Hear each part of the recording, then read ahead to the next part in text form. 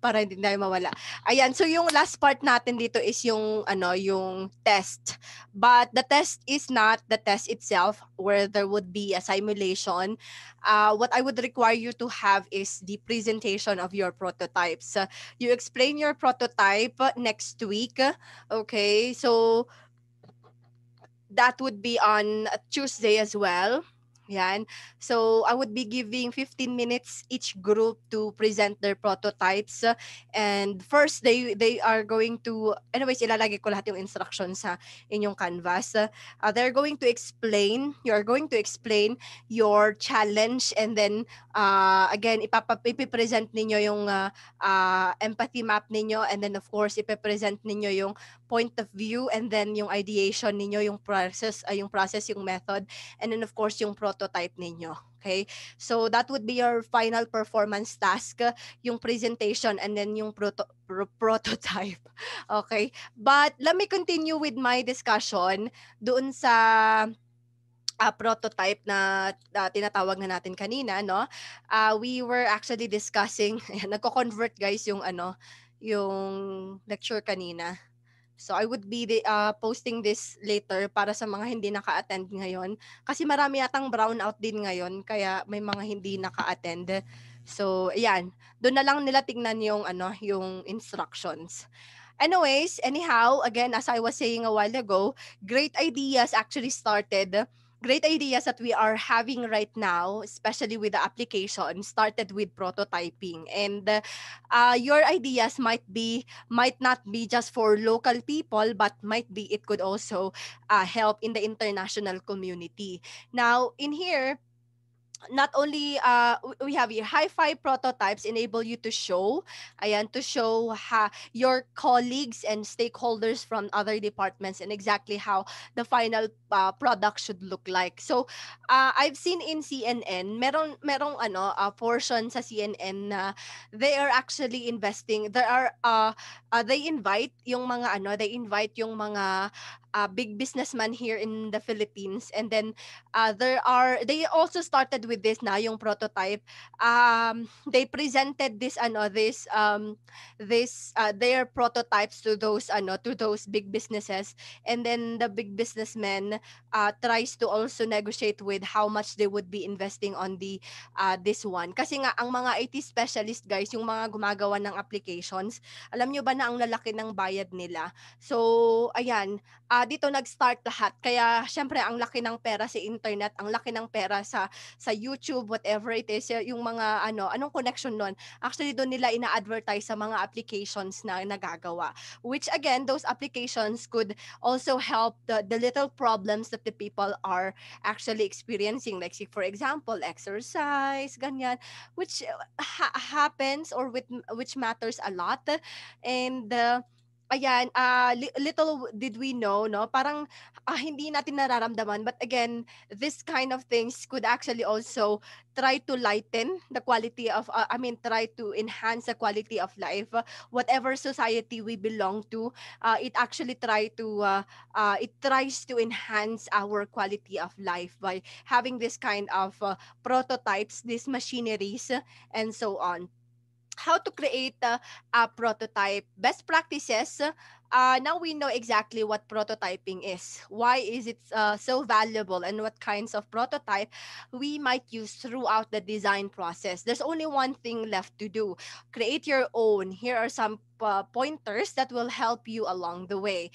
First is that you are to choose the right kind of prototype, but as I mentioned a while ago, I don't ask you to be so high, to have the high fidelity prototype, the high detailed prototype, because again, I'm saying na hindi naman tayo expert dito. Okay? So I can just ask you yung paper, but if you could elevate that to a more aesthetically pleasing product, then go for it, guys. Ayan, why not? I would appreciate it much. Okay?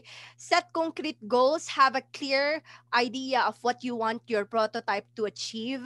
In other words, what do you want to find out when you test your prototype? Remember to focus on users' needs. Ano yung pangangailangan ng ano natin, ng ano natin, ng beneficiaries natin. So some of you have chosen actually yung prototype nila is uh, I mean yung challenge nila is yung mga estudyante. How are you going to help these students in a way na siguro magagawa tayo ng applications that would help them manage their time and so on. So ano yung gusto natin, no? Yan, set concrete goals, have a clear, sorry. Use the right tools. If you're new to digital prototyping, spend more time playing around with a few of the most popular industry tools. So, siguro ito I'm not gonna ask you na kasi I know that you have some other requirements to finish and siguro mag-base na lang tayo. Pero kung kaya naman ng time natin, why not go for it? I'm not setting so much expectation when it comes to the prototype. Basta ang gusto ko makita ko kung paano siya, yung logic nito and also how does it go. Now, again, yung criteria naman natin is nandoon. Take action. Design thinking is all about generating ideas and testing item. Yung testing natin, again, explaining the ideas, how it would help our beneficiaries. Okay? So, that's all, guys. It's very short, no?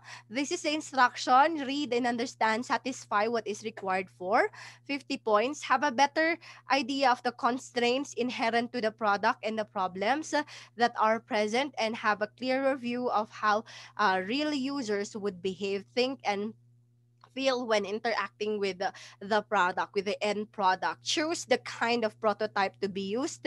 But if you are just going to use the low fidelity, that would be still much appreciated. Prioritize breadth over depth as we look for a diverse range of ideas to prototype and test the real with real people. Okay, so again, this activity is 50 points, which would be included in your performance task. Okay, now again, next week you're going to present this prototype. So please prepare a PowerPoint presentation. Ayan, that could present all your ideas from the challenges that you have chosen, from the empathy. I'm pretty sure that you still have the file. Ayan, and then and up to the prototype itself. And then of course it's explain how would your prototype work, how would the prototype that you have made would be able to kind of solve or ease the challenges that your users are experiencing. So that's all, guys. I think I would like to end my discussion about prototype there. But if you have some questions, again, you can feel free to ask it now. Ayan. Again, I was able to receive the group 3 grill. Yan ba yung TH na? Group 3's ideation. So I'm still waiting for the other groups. Okay, I was able to check also the other groups already. So if you think you were not able to submit it yet, please submit it now. And yung sa point of view, may mga hindi pa nakapag-submit, so paki-submit na lang.